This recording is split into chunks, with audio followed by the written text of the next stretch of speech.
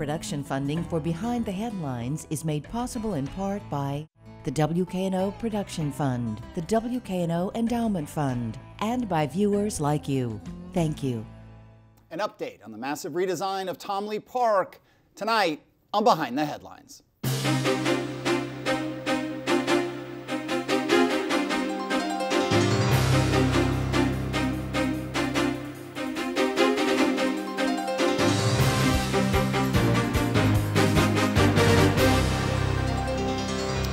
With the Daily Memphian. Thanks for joining us. I am joined tonight by Coletta, CEO of Memphis River Parks Partnership. How are you? I'm great. Thanks for being here again. Along with Bill Dries, reporter with the Daily Memphian. So we thought it was a good time to check in. I think you're about the redesign and really kind of transformation of the park is about 40% of the way through, I think. With construction's 40% of the way. There we go. Yeah. Target date of sometime next summer, which we'll talk about that to get reopened. And so let me give you just a quick 30-second thing of where we stand. We also have some video and we'll orient people to this, but just give us the 30-second plus snapshot of where things stand with the park. Yeah, well, we're building a magnificent civic asset on the Mississippi River. Clearly, it will be the signature park on this magnificent river. It's 40% of the way through. We're building it with almost 4% MWBE, minority and women-owned business enterprises. So I feel like it will be an equity and environmental and education and an economic asset for Memphis. Yeah, people saw some rendering, and now we got some video here. This is showing the new entrance at Vance Avenue coming down into the park. So I think the drone is going north to south here along Riverside. I toured it with one of your staff members recently, and as much as we have covered it, and you and I have talked about this on the show, and again, the video here is going from south to north, so the back of the drone would be, I think, probably right over the river.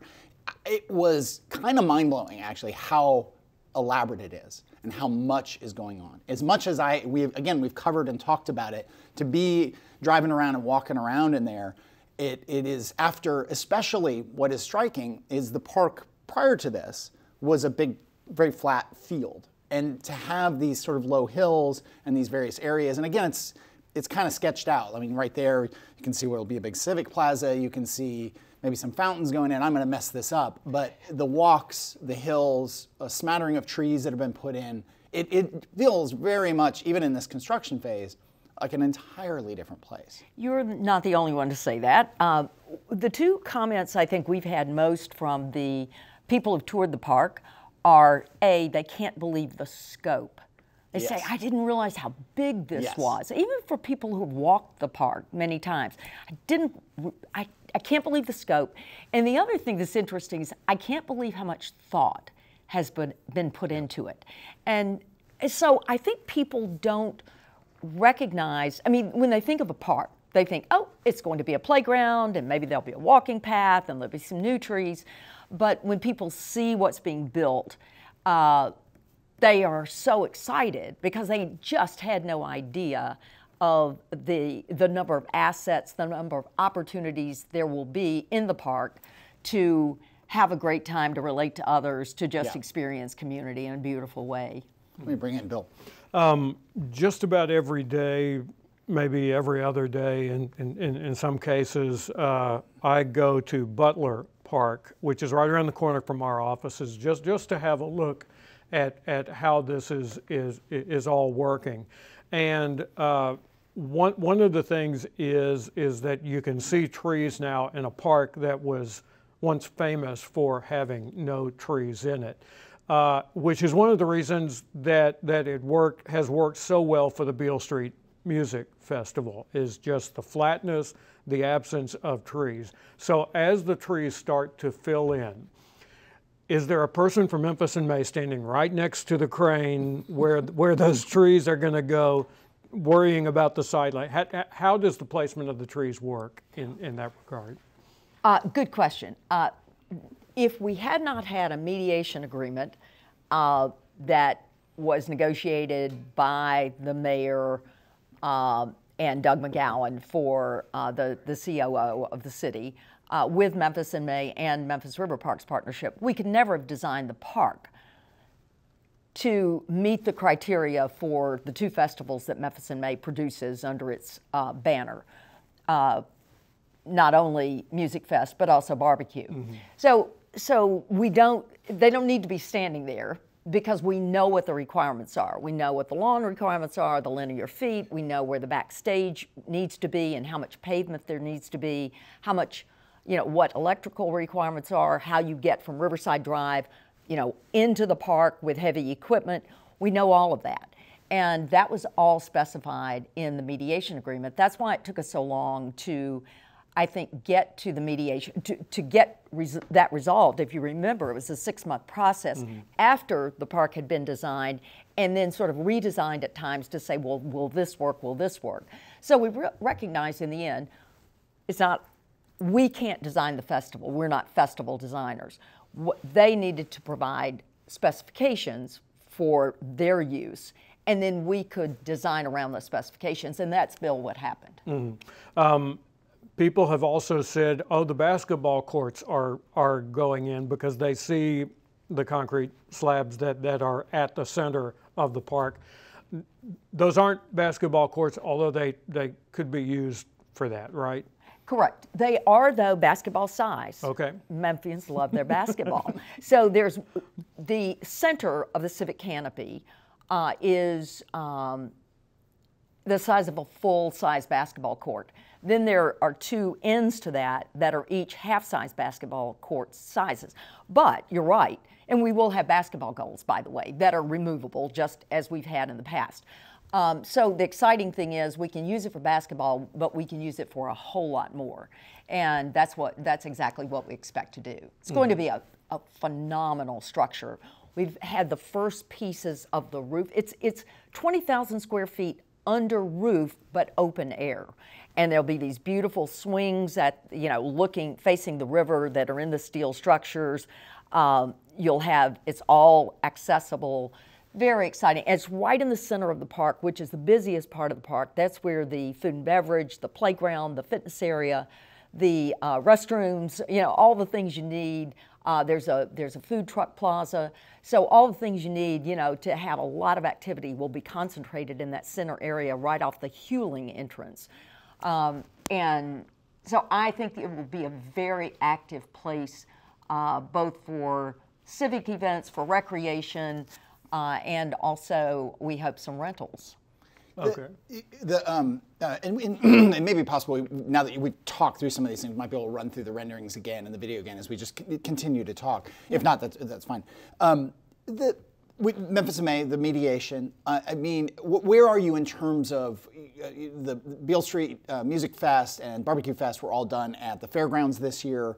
I think at least if on the concert on the Beale Street Music Fest, maybe it was the whole thing, they lost a lot of money. It was a record loss for them. I've heard lots of things about that. Some was, well, that's because they weren't able to be in there, in Tomley Park. Other people, that's because we're coming off COVID. Other people, because they just mismanaged. I don't know, and we don't necessarily have to debate that. We can try to get Memphis and May folks on to talk about where they are.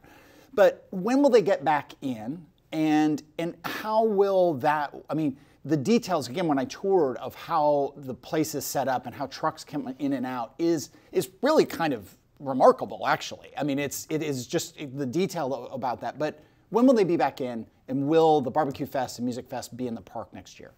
Well, let me say this. I think because the park has historically been so devoid of any features, any creature comforts, the only way Memphians could think about the park was in terms of Memphis in May, right? Because otherwise it didn't feel much like a park.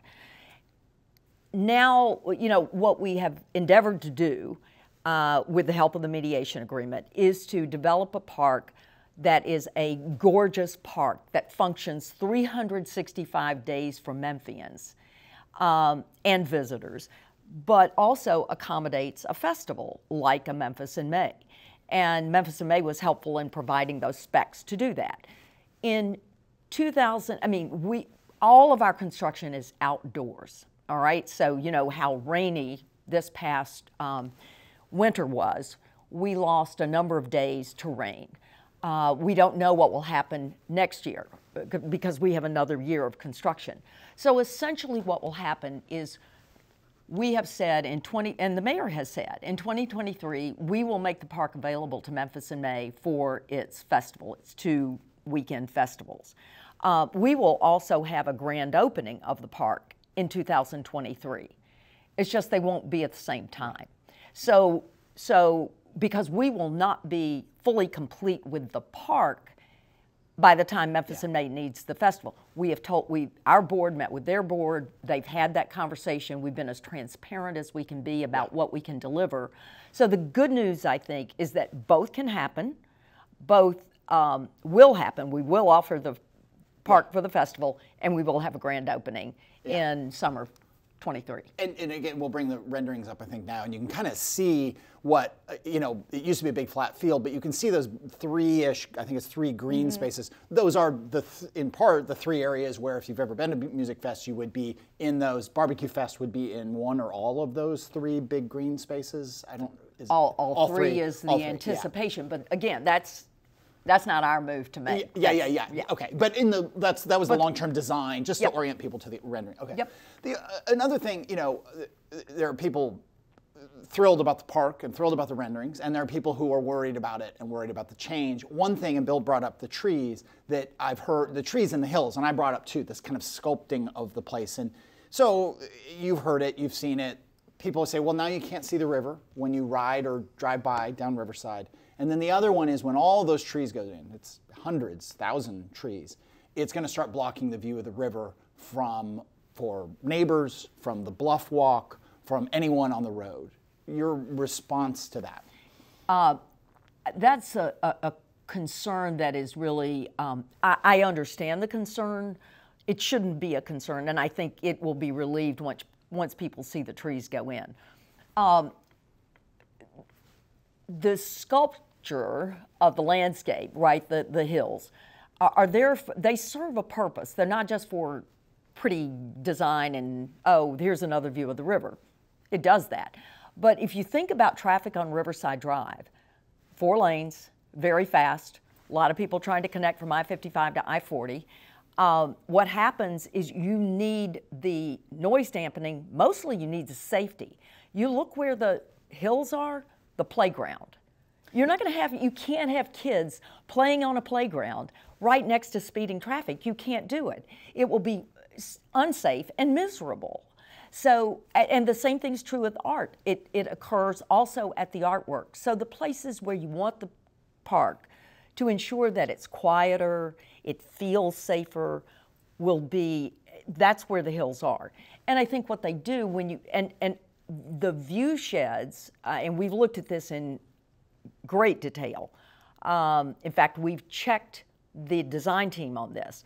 The view sheds from the bluff, from the homes, from the bluff, and from Riverside Drive are absolutely preserved. They're just framed. It's not as if you have, I mean, you used to have a 180, right? There was nothing in your way. But framed views are actually, in many ways, as you know, more pleasant. How many, other than Memphis in May, roughly how many visitors a year to the park in the past?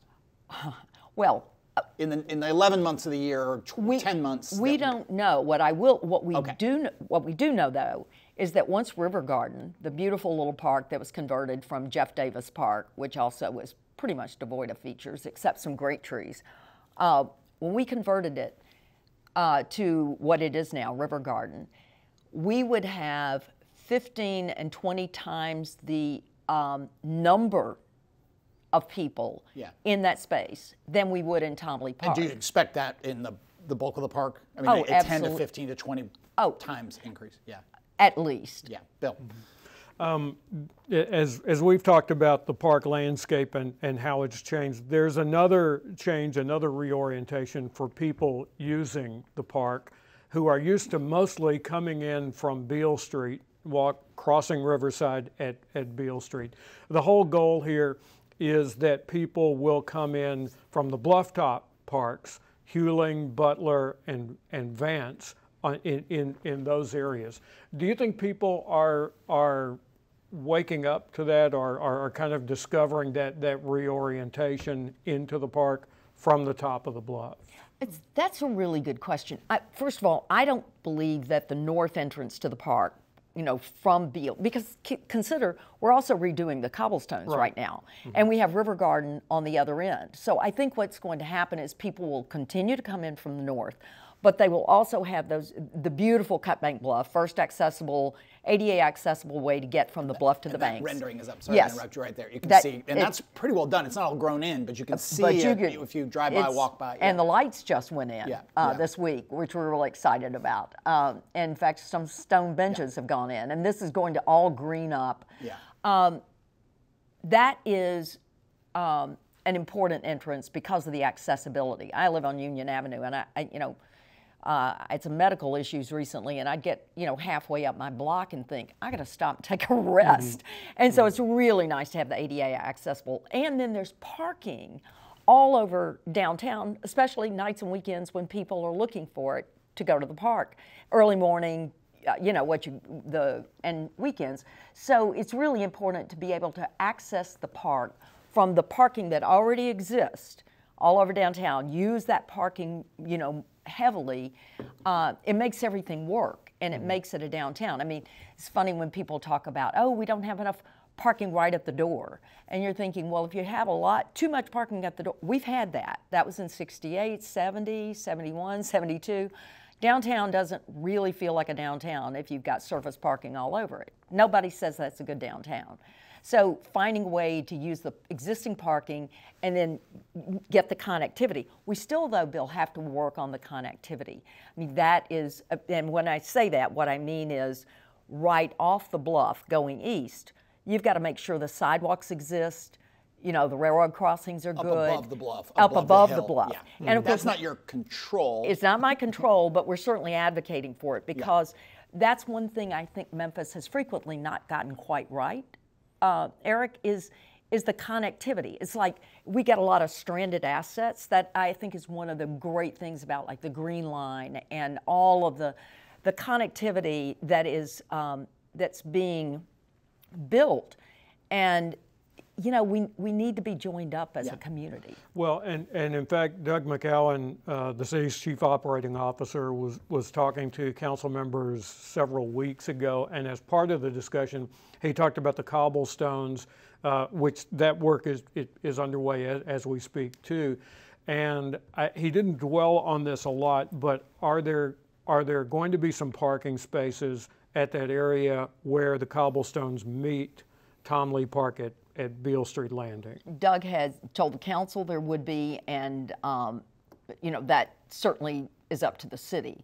But it's interesting, again, as someone who lives downtown for 45 years, you have to be careful about how you provide parking and whether you charge for it, when you charge for it, how long people can stay, because there are unintended consequences, right? But parking is anticipated based on Chief McGowan's comments on the south end of the cobblestones, and you're right. That's directly adjacent to Beale Street Landing and Tom Lee Park. It sounds like there are still some details to be worked out on that. Well, those are details that Doug will work out. Okay. I mean, okay. A couple things. With this big park, the other thing, and just all the amenities we're talking about and the kind of complexity, and again, I talked about people can kind of see it in the video and the renderings, but also having gone through it, and it's everything you said. Like, it's so much bigger, it's so much more complicated, it's just there's more to it. So there's going to be a huge amount of expense associated with that, right? I mean, the upkeep of the park will go up, I would assume, dramatically. It's a free and open park, and I say this as someone who used to be on the board of the Overton Park Conservancy. It was always a challenge when your mission is to maintain a clean, inviting, safe, free, and open park. It's really hard to pay for those things. This is even more elaborate than, may not be as big as Overton Park, but it's more elaborate, it seems, just to the person walking and riding through there. How are you going to pay for it all? Well, let me first say we take care of 250 acres of riverfront every day, some of which is floodplain. I mean, some of which is on bluffs that are tough to maintain. So I say that in that, unlike Overton Park Conservancy or Shelby Farms Conservancy when they were first formed, we've been taking care of riverfront for 20 plus years. City-built assets that we then operate and manage. There will be an increase in cost, but the good news is we have, we also have a team, we also have equipment, we have a lot of things that will allow us to do that. We've just brought on a landscape architect who will help us manage the sustainable landscaping. Right. And of course the contractor, takes care of it for the first 2 years. So it also gives us a chance to understand how to operate it.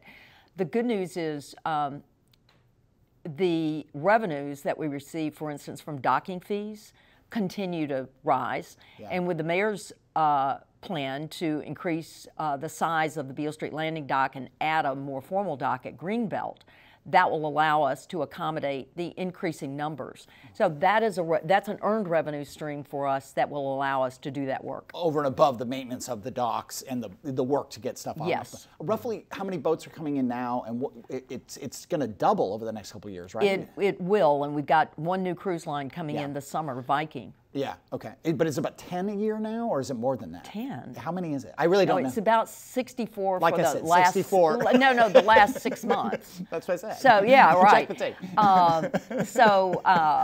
So I mean, they are significant, and there's hardly a summer day. It's 64 overnight boats? Yeah. I had no idea.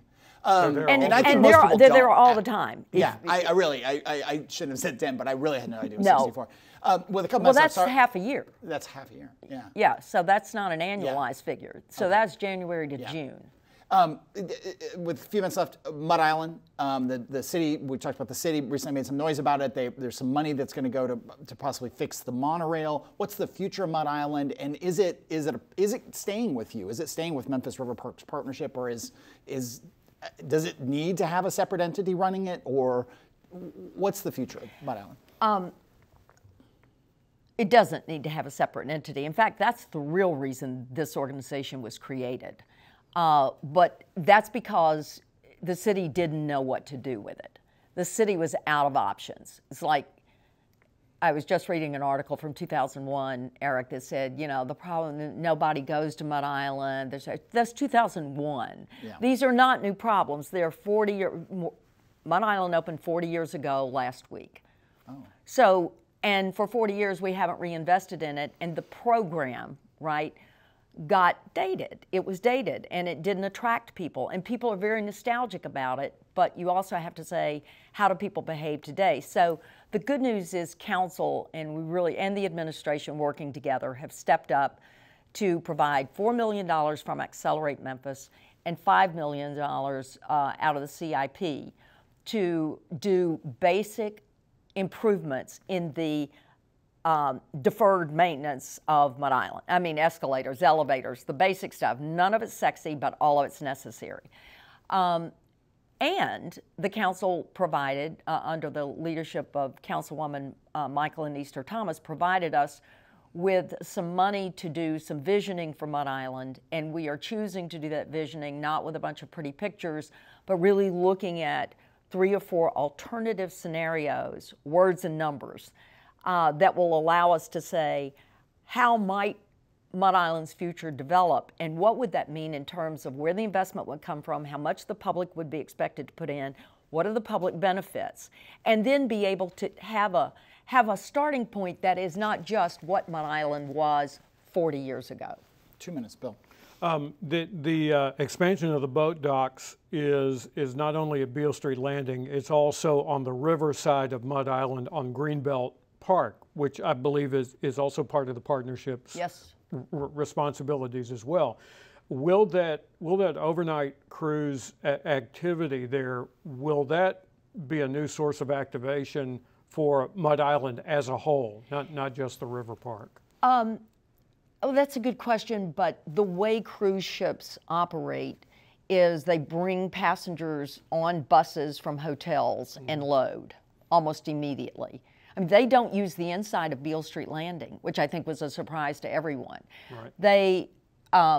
They load you on the boat. When you get off the boat, they typically put you on a bus or you're getting on an Uber to go to a hotel, right? So they're taking you around Memphis on the bus. So you're going to Graceland, you're going to these features. What we hope is that with Tom Lee Park, people will want to stay longer, right, in the place and while they're waiting. We think Tom Lee Park will become an attraction to the boats, which would be great. But I don't really see that happening at Greenbelt for a lot of different reasons. But Greenbelt's very important because sometimes the water's too low to dock at Beale Street Landing, which is the reason you need that dock. It's not preferred. We're out of time. Thank you very much for being here. You mentioned health issues. We're glad to see you. Glad you're here. Glad you're on the right side of all that. So thanks so much. Thank you, Bill. If you missed any of the show, you can get the full episode online at WKNO.org, or you can get the full podcast of the show at iTunes, Spotify, on the Daily Memphian site, wherever you get your podcast. Thanks very much. Next week, Beverly Robertson, outgoing chair or head of the Chamber of Commerce. Thanks. We'll see you then.